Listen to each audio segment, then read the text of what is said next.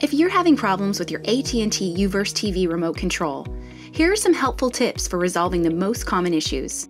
The following troubleshooting tips apply to most U-verse TV remotes, including the S20 and S30 remotes, the S10 remote, the silver remote, and the Point Anywhere remote.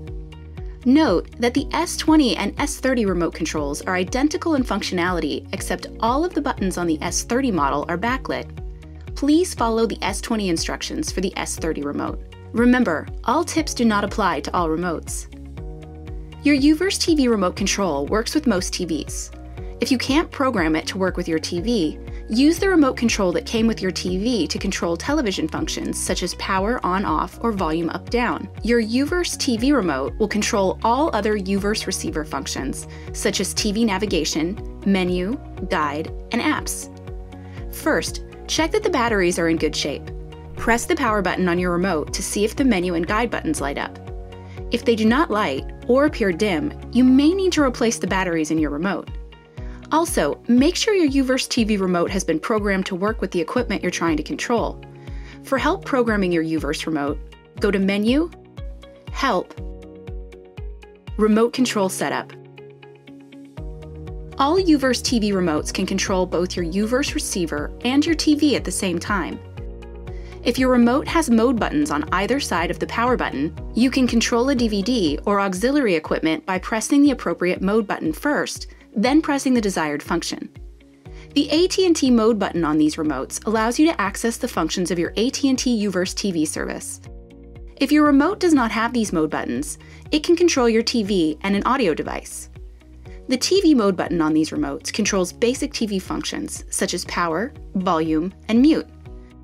The DVD mode button controls basic functions of your DVD player.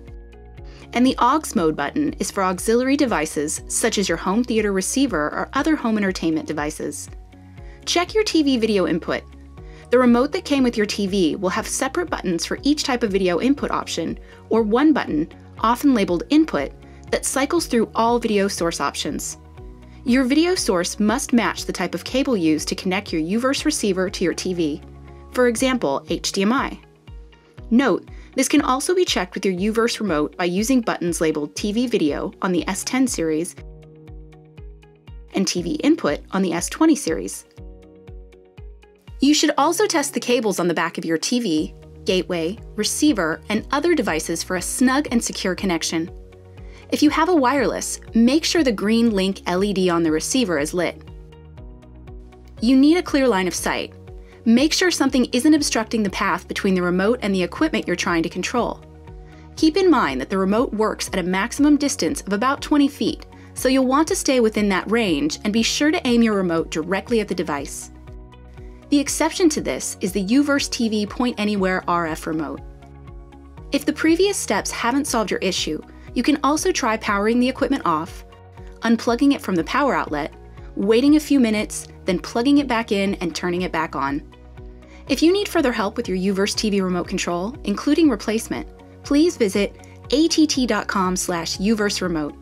Thank you for choosing AT&T.